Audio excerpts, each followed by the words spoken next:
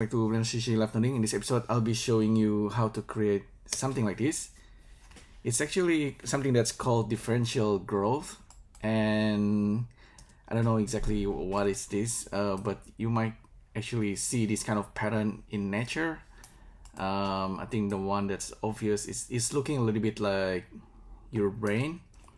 If you search for differential growth on Google, you will see a lot of example. This is kind of like a pattern that you might see in nature.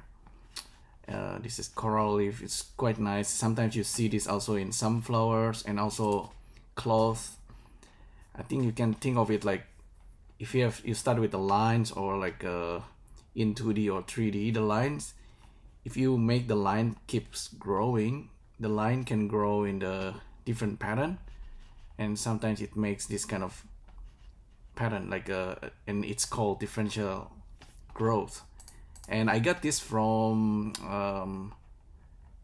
Asahidari-san. I think he made this scripted node for SVerchok. So you need to have the SVerchok add-on installed, and with this scripted node, Differential Growth SNL, you can just download the code, and inside the zip you will find the scripted node light that you can use inside Blender with SVerchok. Okay, so there's the one that grows on mesh, there's the one that grows on 2D.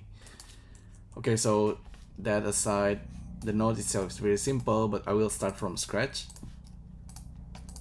So delete everything. So I already have SVerchok and the latest SVerchok installed. If you haven't updated, you can always check for new version and just upgrade it. And all we need for this SVerchok nodes, Shift A, scripted node light. Okay, this node will do the job if we provide the script from Asahidari. So create a text editor. So we're gonna open the scripted node there, or just drag and drop it. So this is the 2D one. The scripted node looks like this. You can take a look, have a read.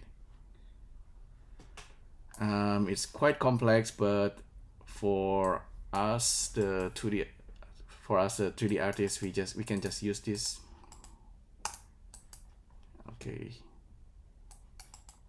After we reload, we're gonna see some kind of result. So I start with a circle. This is, for example, I will use viewer draw. I'll save this very quickly. Differential growth. So by default, circle will create a circle with a polygon. We don't need a polygon, we just need the edge. And we're gonna make this edge to grow like a brain, maybe a little bit like fungi. Some of the fungi or mushroom grow this way. Vertices, edges, we just plug that in,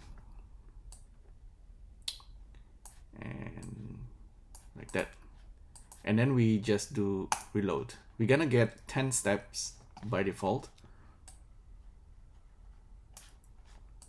And we have nothing because we need to scrub here, frame number. So in order to make this easier, I will just plug the frame info into the frame number, so we can scrub here. So that's 10 frame by default. We can increase this to 50, reload. So from this circle, imagine the circle kind of growing by itself, and the differential growth algorithm will kicks in, and automatically we get something cool. Okay, so that's pretty much what we're gonna try and learn today. We can make this a little bit more interesting perhaps if we use like some kind of vertex boundary. So in case of Asahidari example, he uses this heart shape. So it's gonna try, this line will grow and try to fit within the boundary. I think I haven't managed to make this working, but There's also the one that's growth on the mesh. This one also you can try yourself. I haven't tried this. It seems complicated. I mean, try to understand this first. This idea. You can increase the step to 250 and then reload. Be careful, this might take a while. If I'm not wrong, if you install another module, you can make this faster, but yeah, it's not too bad. 250. You start with just a basic circle and then it's gonna grow by itself. Okay, so by default, if we are just using view or draw, we need to hit bake in order to turn this into something that you can render. This is a polygon edge. You can right click, convert this to curve, and then you can increase the depth. So this is one way to do this in order to render.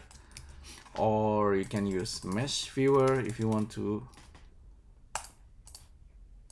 Mesh viewer will generate polygon, in this case polygon edge. So instead of just viewer draw preview, you have an actual edge. With the edge you can use skin modifier, I think. Yeah, skin modifier is actually really cool and fast. Okay, that's the second way to do it. Another way is to use polyline viewer. So this is gonna generate curve and then you can make it cyclic. So this curve can be nice and smooth. You can increase the resolution preview. So this is 1, 2, 3, 4. Okay, so it's gonna get smoother and smoother. Yeah, okay.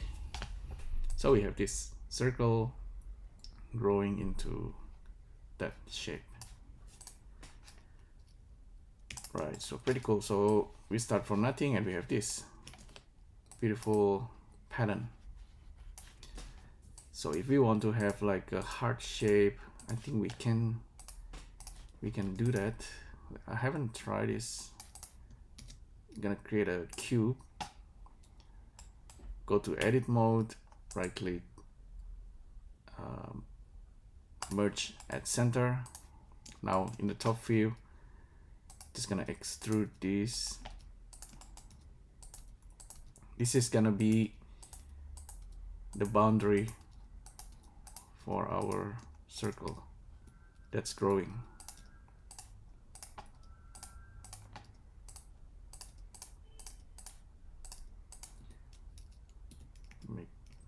Gonna make this smaller. So hopefully the circle will grow into the shape of the heart. Object data in, get selection. It's gonna be the boundary.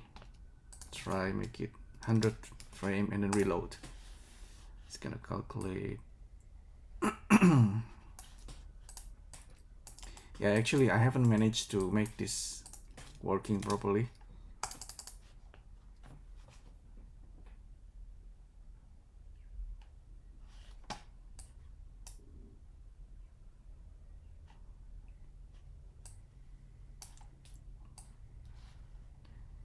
Yeah, it doesn't seem to be using the heart boundary somehow. But you can start with a heart shape itself if you want to. But you need to make sure the vertex is in order. So by default, the vertex is not in order, so you need to use the vertex sorting and then use connections. So vertices and edges goes there. Search for limit, yes. And simply use this. Let's try 50, reload. So it's the starting point, it's become the heart shape and then it's gonna grow. So if you keep this running for a couple more frames, it's gonna calculate few seconds. Sometimes it might take a minute if it's really complicated. Okay, so we have something. So I think you can try like a different shape. I don't think it will work if we have something like this, like a too hard shape. Get selections and reload. It might complain. Two separate lanes. Yeah, apparently it's not too bad. It's merging both of them. There's some kind of error happening with the lines there, but it still try to do something. So you can, I believe, if you take a read at some articles about differential growth, you will understand this a little bit better. Kind of like sometimes looking a little bit like ink, or maybe like if the plant growing. A good example might be your brain, or maybe like what's something inside your body anyway. If you try to fit a pipe inside your body as long as possible, so like intestines. Yeah, so that's one way to think about it. You can start, you can try, let's see, if we write like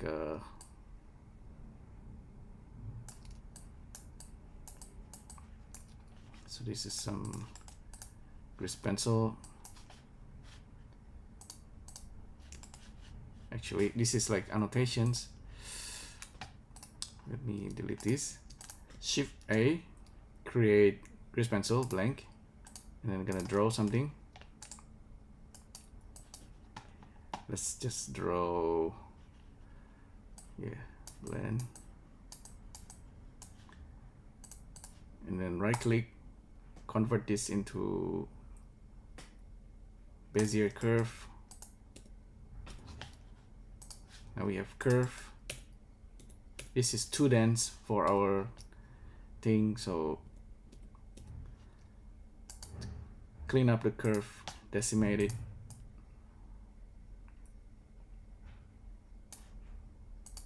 Okay, so we have something to work with. The better way is to use maybe we can just load it. Try get selected object and then reload. So scripted node light, this is pretty powerful to do this kind of thing. Okay, so it's merging everything into a single line. It's growing. Eventually it's kind of becoming this weird pattern. It's quite alien, but I think still pretty cool. So this is thanks to Asahidari-san. Okay, this is the one I will create. Maybe I will have to create another video to make this working in 3D on the surface or in 3D. Yeah, something like this, heart shape. Maybe I need to try this boundary, try to make this working. Vertex boundary, yeah, it's very cool.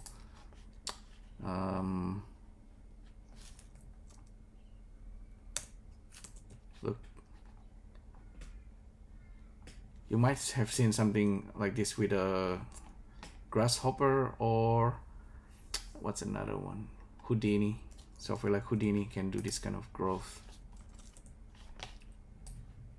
Boom. From this text, okay, this,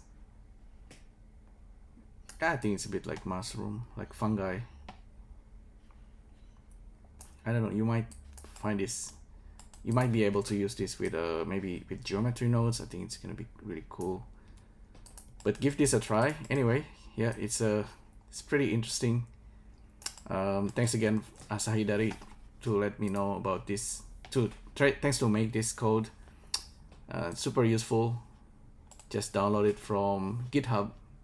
Differential Growth SNL by Asahidari. Yeah, try to make this one yourself, the one with with a 3D surface and see how it goes. Alright, so thanks again for tuning in, and I'll see you next time. Thank you. Bye.